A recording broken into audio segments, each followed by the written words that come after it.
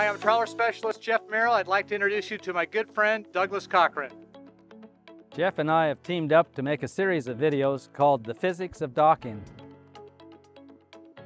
Well, Douglas, on a powerboat, obviously the propeller has a lot to do with docking. What can you tell us about that? Well, we're going to talk about three different aspects of the propeller. The first is the propeller has a screw, and that's why they often call the propeller a screw, is because it literally screws its way through the water.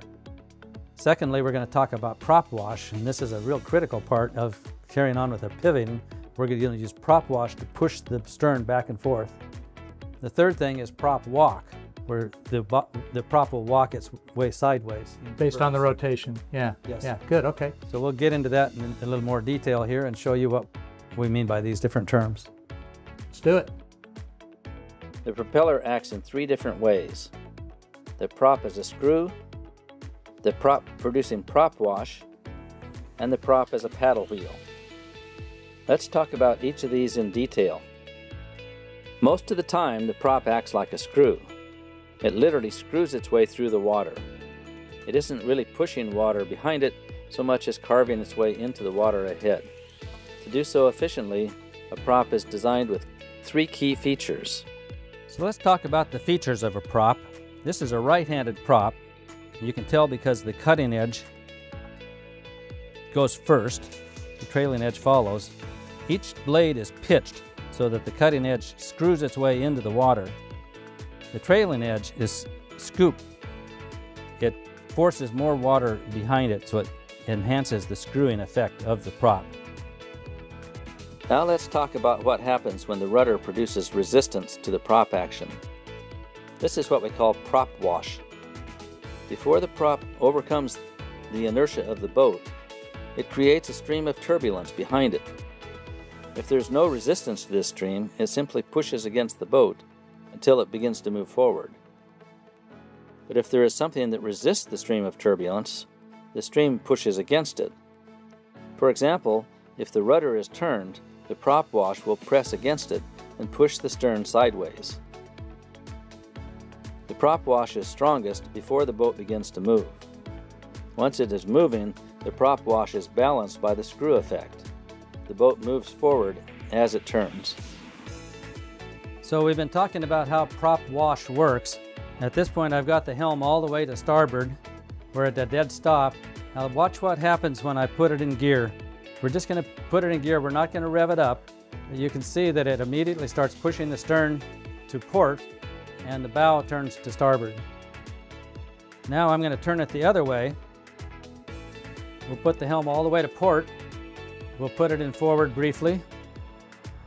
And you'll see how the stern walks to starboard and the bow turns to port. Let's talk about another prop effect called prop walk.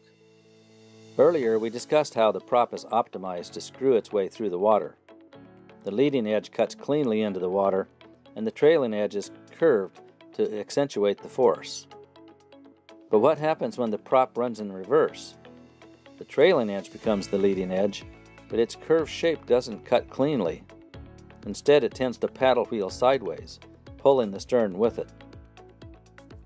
The scooped trailing edge will also work when you're in reverse, and it doesn't have the same efficiency. Propellers are also called wheels, and this is a paddle wheel effect, and will actually rotate and slide the boat over to the direction that it's rotating, which is what we call prop walk. Prop walk only works in one direction, and it's dependent on which way your prop turns. So a left-handed prop goes counterclockwise, so when it paddle wheels, it'll paddle wheel to starboard. A right-handed prop turns clockwise, so it paddle wheels to port. How do you know which way your prop on your boat turns? You could dive in the water and put the boat in gear and see which way it turns, but there's a better way. Make sure your dock lines are all secure. Start the motor, put the boat in forward gear, then go down to the engine room and look at the shaft.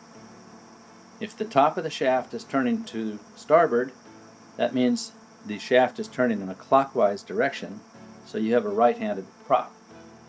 If the top of the shaft is turning towards port, the shaft is going counterclockwise and you have a left-handed prop. What this means to you is that on your boat, once you have determined whether you have a right-handed or left-handed prop, you know which way the boat will want to prop walk when you put it in reverse. And this is particularly important when you're docking, because when you get almost up to the dock and you put the boat in reverse, you want it to walk into the dock, not walk away from the dock. So that's your first test to find on your boat, is which way the prop runs, because that will affect your docking maneuvers. Another factor with prop walk is how much pitch you have in your shaft. If the shaft is very nearly level, has very little pitch to it, you'll get very little prop walk. On the other hand, if the shaft has a greater pitch, if it's at a greater angle to level, the more pitch it has, the more prop walk you'll get. So that again, you can look at your shaft in the boat and to determine how much pitch you have, and then be sure to experiment with this to see how effective that is. This is also affected by the size of your prop. Big prop, especially if there's a lot of pitch on the blades, will prop walk better than a smaller prop. Folding props are almost useless. Okay, now this is prop walk. It doesn't matter which way the helm is turned because it's not going to affect anything. But as soon as we go into reverse, the prop will, this is a right-handed prop, and so the prop will walk to a port. This boat has a very flat shaft, and so it doesn't really prop walk very much.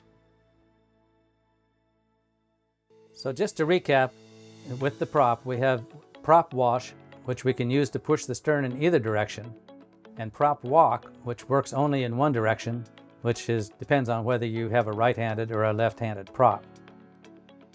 Well, and I think the point we want to show too is that you need to try this on your boat. We're giving you an example on this boat. Every boat handles differently, and you want to practice these things until they become second nature and you become very comfortable in different docking situations that are going to arise. So go out on a nice calm day when there's not a lot of traffic, find some open water, and experiment with these things. It'll pay off in spades in the long run. In our next segment, we will show you how to use these prop effects to pivot the boat within its own length. This is a useful technique, especially when navigating in tight quarters. Don't touch that dial, it's coming up next.